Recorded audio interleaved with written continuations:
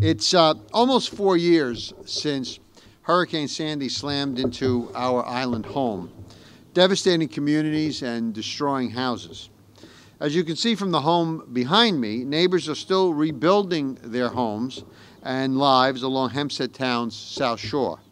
Today I'm proposing a new local law that will streamline the process and reduce the cost of elevating houses for a new wave of homeowners who live in the FEMA Flood Plain within our township.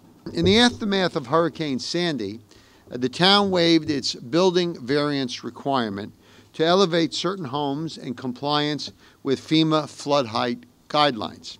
Specifically, homes that were eligible had to meet the following criteria. Subject property had to be within the FEMA floodplain.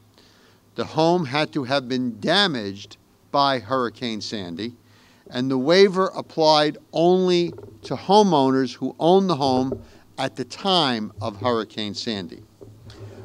What this new law will do is, since things have changed since Sandy, a new wave of homeowners are looking to elevate their homes.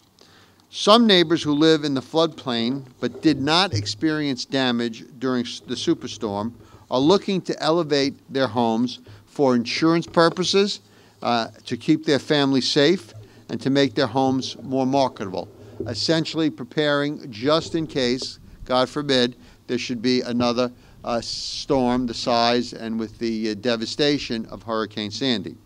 Other neighbors bought homes in the flood-prone areas after Sandy and want to elevate their homes as well. Under our proposal, the only prerequisite to elevating your home without the requirement of obtaining a variance is that your home must be in the FEMA flood plain. So we are essentially eliminating the previous requirement that the home had to have been damaged by Hurricane Sandy and you had to have owned the home at the time of Hurricane Sandy. Waiving the variance requirement for home elevations in the floodplain will offer financial savings and reduce the time needed to secure the permits. Fees, legal costs, and other expenses associated with obtaining a variance could easily exceed $1,000.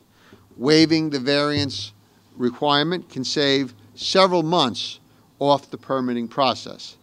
And of course, individuals who want to elevate their homes that are located in a FEMA floodplain will be saving a significant amount of money when it comes to obtaining flood insurance.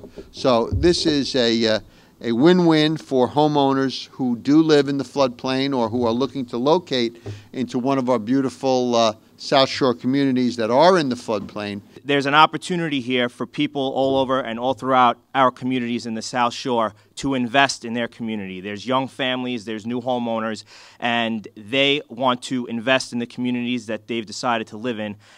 Because you have a certain height elevation that you're allowed to go to. So if you're at that top peak, I don't have a high peak on my house, but if you did have a high pitch on your roof, at this elevation you would be over that limit and you would have to go for a variance. And like you said, the variance would add cost and time to your process. And not having to go through that, will save people the money and the time. Now we're looking forward. We're looking to make our communities more resilient to the effects of any potential future superstorm.